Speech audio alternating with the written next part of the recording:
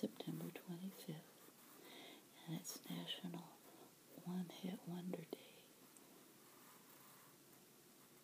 And I have a surprise.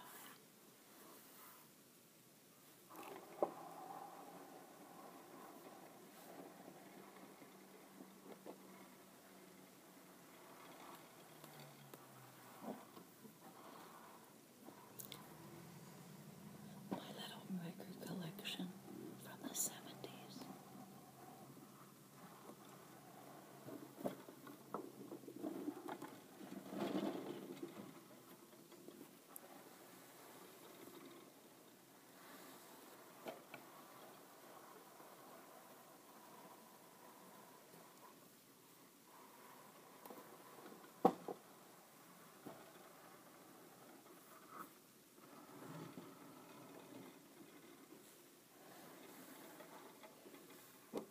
But the one I want to talk about today is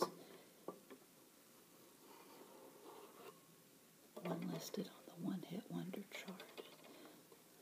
Do you remember that song, Last Kiss? Well, there it is. I want to read to you about today. It says National One Hit Wonder Day, September 25th.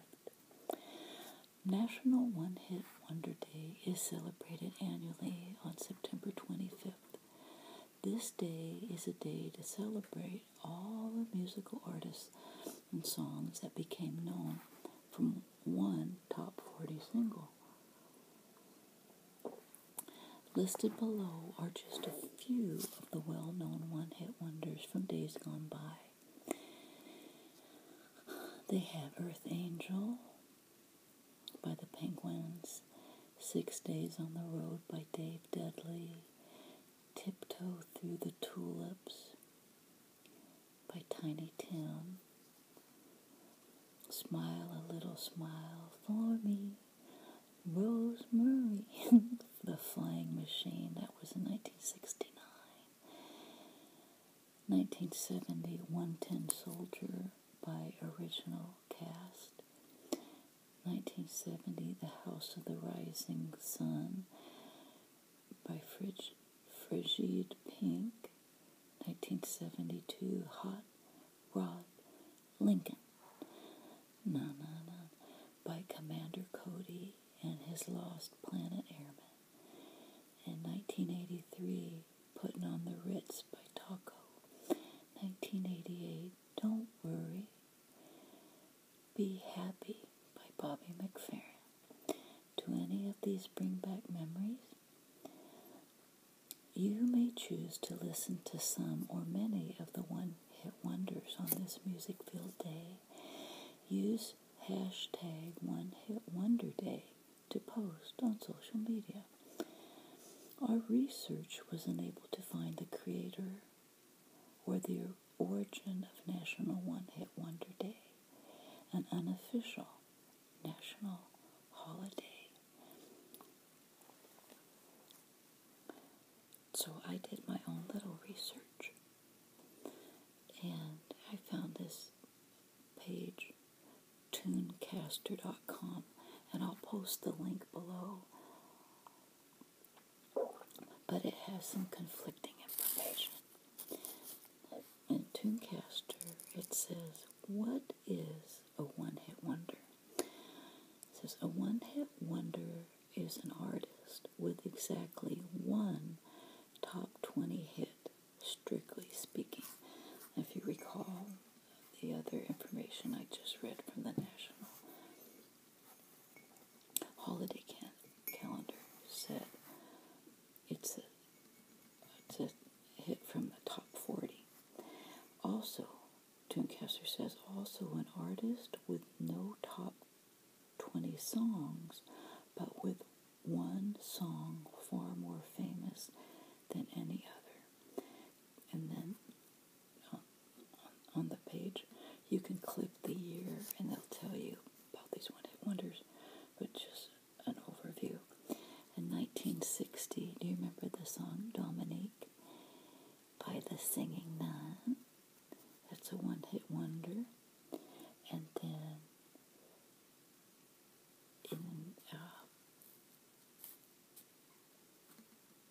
that was 1963. And in 1968, Mary Lee Rush and the Turnabouts had a hit, Angel in the Morning, and Vicki Lawrence, I believe that was 1973, had a hit, The Night the Lights Went Out in Georgia.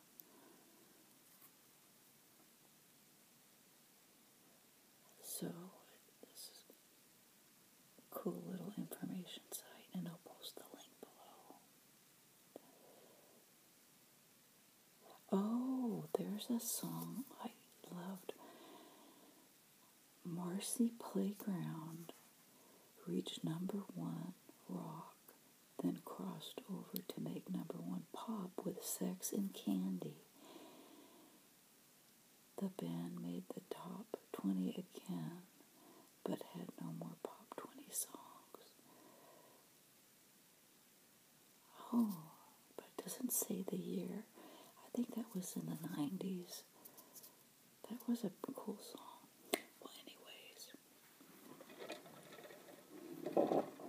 here's my one-hit wonder, Last Kiss.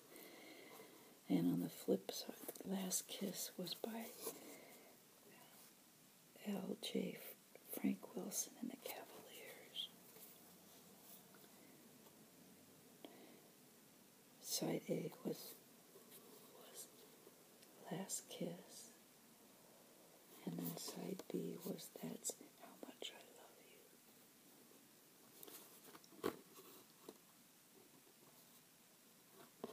You. And I used in the 70s, my big thrill as a kid was Kmart at the time. The only place we could get our record. At Kmart had an end cap with their 45s. I was such a radio music junkie. I love music. And for 99 cents at the most, I remember sometimes, for some reason, I remember like 57 cents and 68 cents. I just remember it going up to 99 cents per 45. Oh, that was the good life. And going home playing it on my record player 100 times. So anyways, that's my little celebration for today, National One Hit Wonder Day. And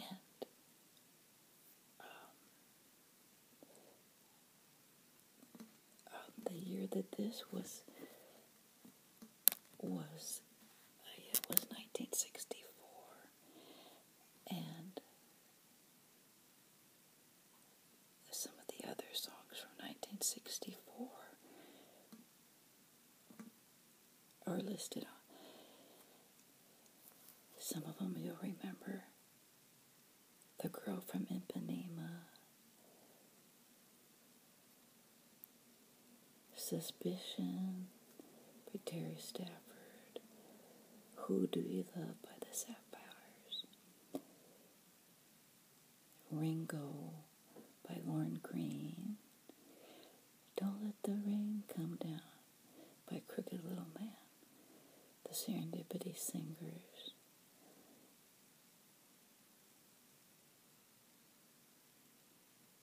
Just Like Romeo and Juliet, The Reflections, High Heel Sneakers, Tommy Tucker,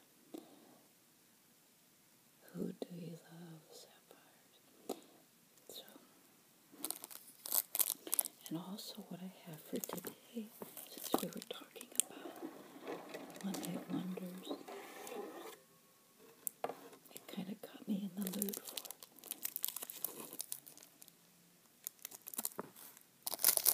candies as a kid. Do you guys remember these safety pops? As a kid, these were so fun. I was somewhere a few weeks ago, and these were in a little box by the register for 25 cents each.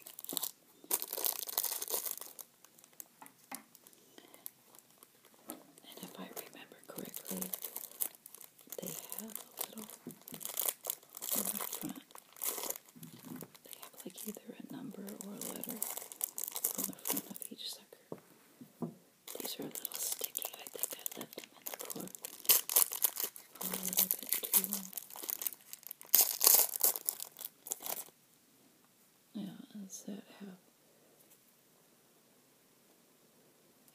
like a little number letter on it, but I melted in the heat.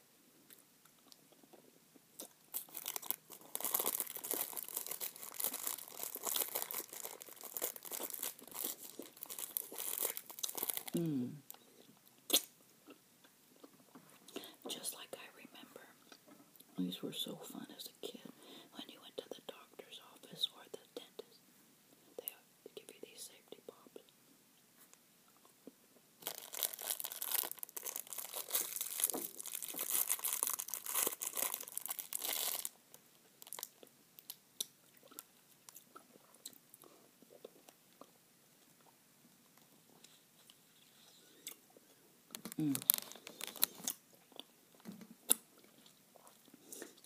The other fun little candy.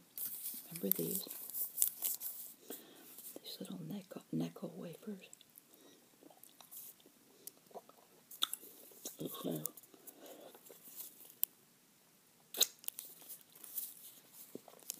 the original candy wafer made in the USA since 1847. And a little history of the Necco wafer.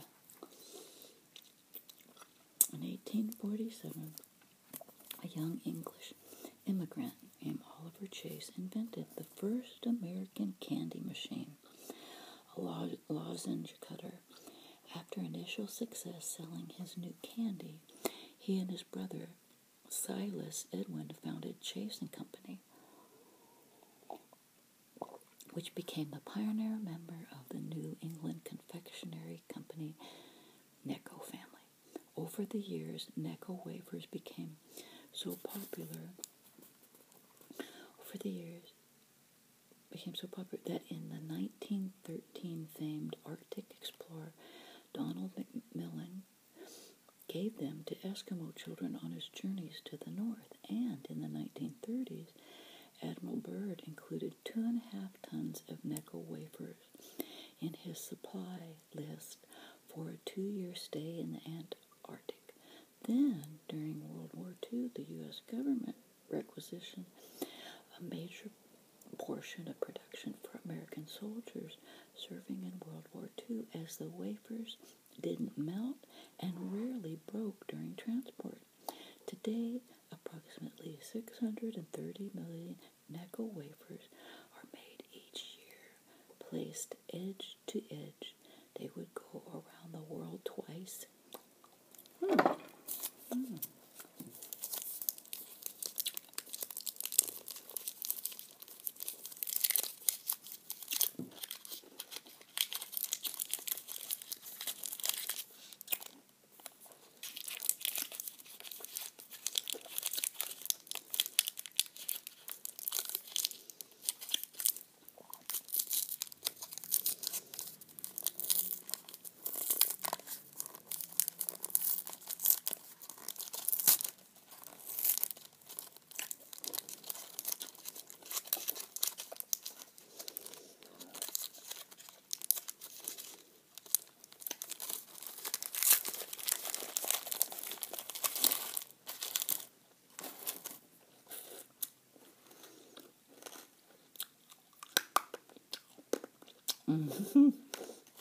These are fun. These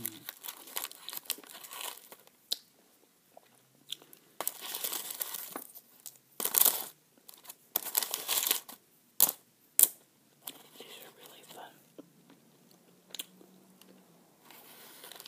Thanks so much for watching.